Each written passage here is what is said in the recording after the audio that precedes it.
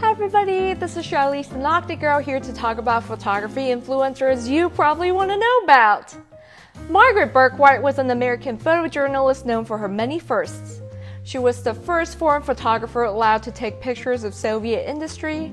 She was the first photographer for Fortune magazine and the first female staff photographer for Life magazine and made its first cover photo.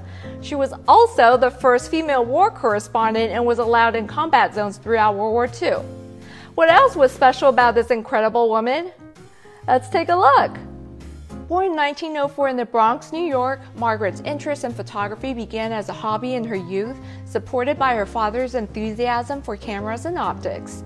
Though she grew up making pictures with her father and helped him develop his film in the family bathtub, she did not actually make her own photographs until she was an adult.